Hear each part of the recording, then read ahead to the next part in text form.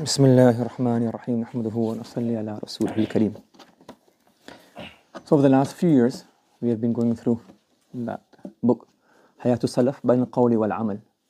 So in there we had many stories from the Sahaba, not Sahaba, I mean from Tabi'in, from the Tabi'un onwards, Tabi'un, Muhaddithun, from their life onwards. Now, so I also wanted to, sometimes when we see, it's very beneficial, a lot of beneficial stories, a lot of things that I myself benefited from, and I'm sure all of you benefited from. Sometimes when we read the stories from like very far away, we just think, oh, yeah, that is there, but that's not for us, that's beyond our capacity. That's Imam Bukhari, that's Imam Abu Hanifa, that's Imam Malik, that's Sufyan ibn Uyayna, that's Ibrahim ibn Adham. So I wanted to start to share a few stories from people who, from very close to our time. So we can see, you know what, that the people in our time, as I can't remember who said, one of the Ulama said, regarding another scholar, is that there's a caravan of Sahaba passing by, and the people got left behind. So the Ulama that we, some of the Ulama that we see, is basically as that's what it feels like.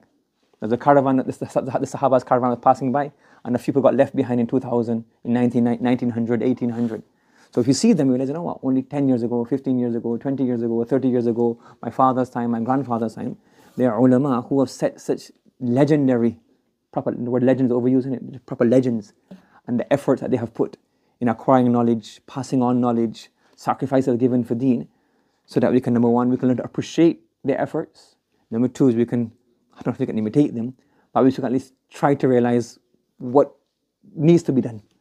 So we get some kind of, I don't think we can imitate them, I don't think it's possible.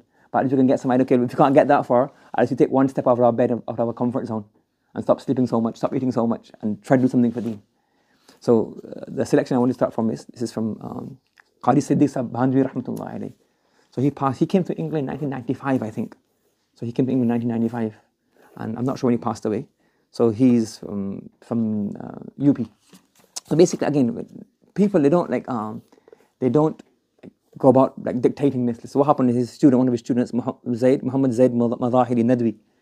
So he was saying, please, he like basically the introduction, he had a whole story that how he had to try to convince him that please let me write these things down. Because like in small gatherings, in small, talking to his students to give them nasiha, he would say many things. And obviously his student, Muhammad Zaid Madahiri, he realized that, no, what, these are these are pearls. And these are like the advices and also some of his stories, it would leave a legacy and it would be like a trail that people coming afterwards realize, you know what, this is how you have to give sacrifice to spread deen. This is how you have to sacrifice money, sacrifice sleep, sacrifice time. How his wife gave sacrifice for deen. So then if you note these things down, then we can also, people in the future can say, well, you know what, we can take ibrah from this. Allah mentions this in the Quran, stories of the Anbiya. He also mentions stories of non-Anbiya. We have Luqman, non-Nabi. Then we have Dhal Kifr, Ikhlaf regarding that. We have Ashabul Kahf, we have Ashabul Ukhdud.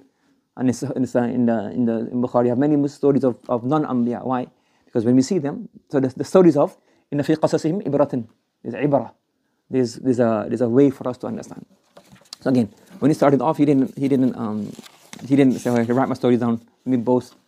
So sometimes his student said, I had to, and then he said, okay, let me see what you're going to do, let me write it down, don't write any exaggeration, let me see. And even some places he said, I wrote this, but has edited it, he changed it, said, no, don't write that down.